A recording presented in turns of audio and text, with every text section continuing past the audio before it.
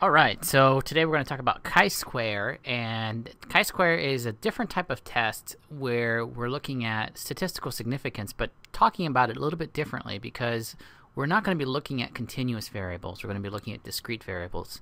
And while we talk about chi-square, we're also going to talk about measures of association. So two different types of concepts looking at discrete variables in particular. So what do we mean by discrete variables? Well, in the SPSS, we have an education variable, but what if instead of looking at 1 through 20, we categorize people into these different groups where 1 is less than a ninth grade education and 4 is above college, and we just have these 4 groups characterizing people. So that's a discrete variable. It's not continuous. The intervals between these are not equidistant, and so we can't really just calculate a mean average and compare one group or another group.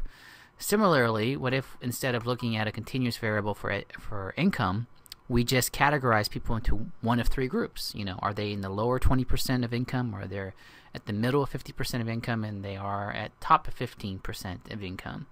So let's say that we want to see if there's any relationship between income and education using these discrete variables, and we can't look at mean scores, we can't do an analysis of variance, so we do a chi-square test. And while we look at whether or not there's a relationship, we can also start looking at what kind of relationship or how strong that relationship is between these two discrete variables.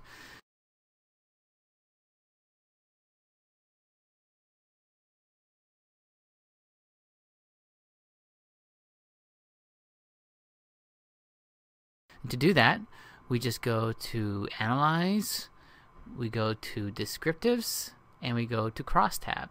So, a chi-square is usually analyzing the cross-tabulation of these variables. And we can select education into one and income into another one. It doesn't really matter in this instance which one is which. One is row and which one is column. Then we go to Statistics. And our test of significance is going to be a chi-square, so we need that.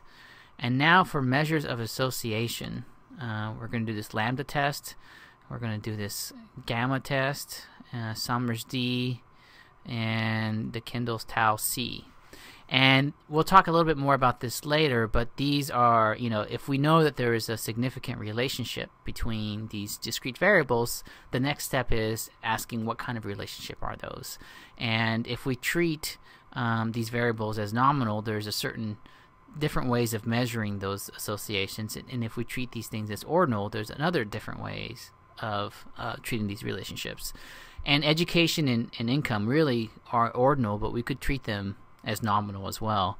And so just for this video, we're going to show you these different measures, so that's why we're clicking on these 2 separate categories. Click on Continue. Then we're going to look at the cells, because SPSS is actually going to generate kind of a cross-tabulation for us, and each cell, it's going to tell us what the observed score was within that category, and we also want to look at the expected. We could add these other things, but we're not going to, just to simplify the analysis right now, and then we just click on OK.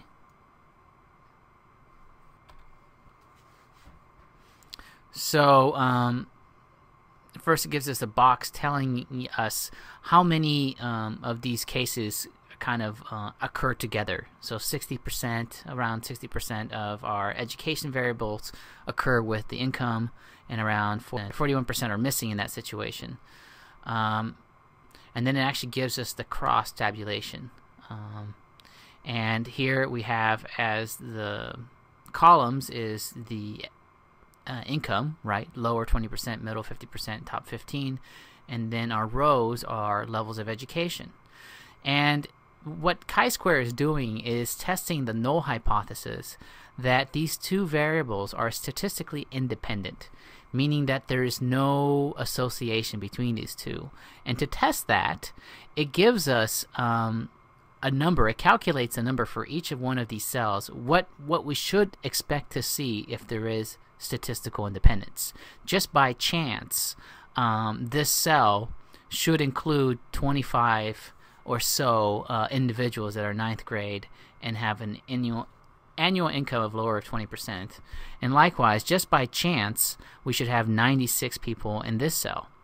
But what we actually observe is that 42 individuals are in this cell, where we expected 25, and whereas we expected 96 here, we actually see 47 individuals here.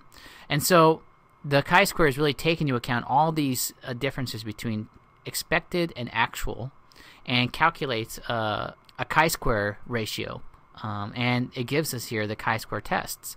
And it says that the difference between the expected and the actual was large enough to say that at a 0.000 level we can reject the null hypothesis, which is that they're statistically independent. So because it's so low, we can say that there is a statistical relationship, and that the no of statistical independence does not apply here. There is a relationship between these two discrete variables. So we know there's a statistically significant relationship. The next step is to say, okay, what kind of association is existing between education and income?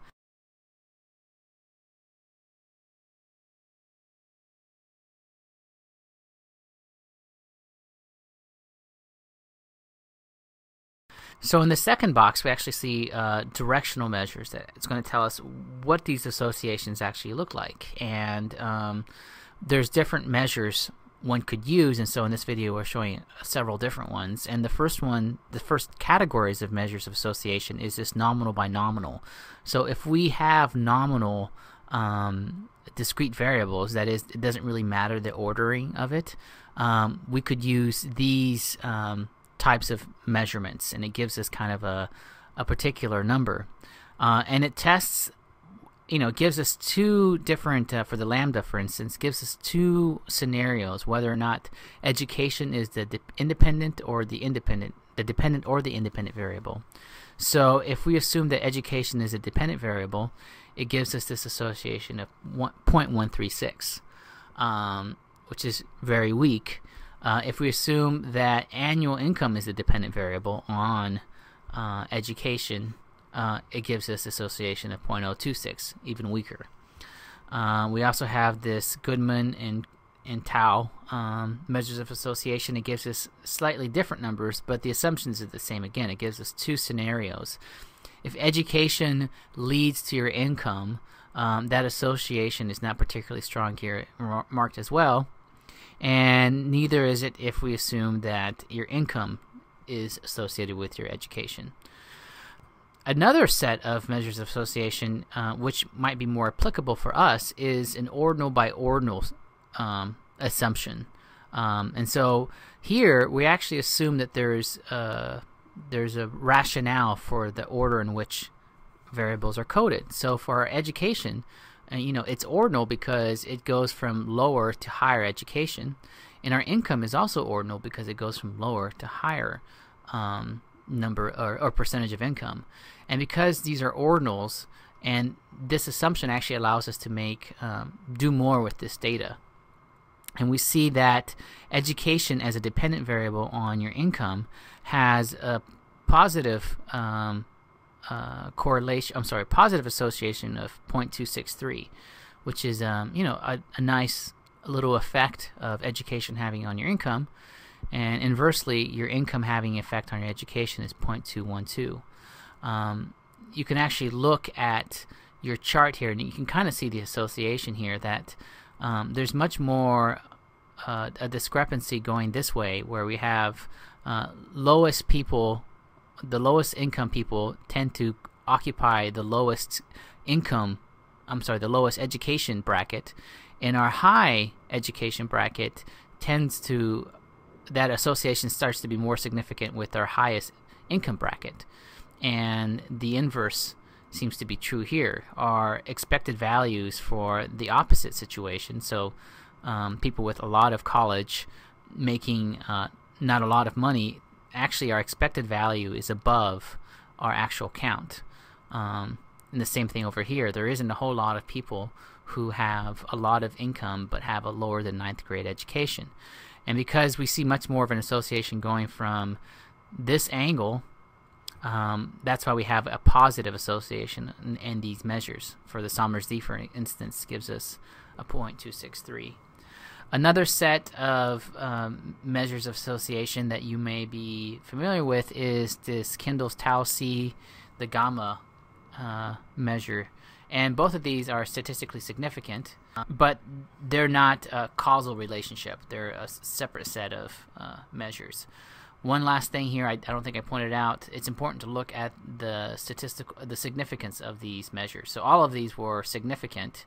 Our ordinal was the most powerful and significant.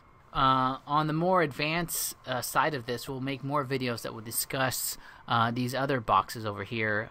We're looking at the standard error of these boxes, and so for right now, it's just more important just to look at these values to see what direction the association is going and whether or not that association is significant.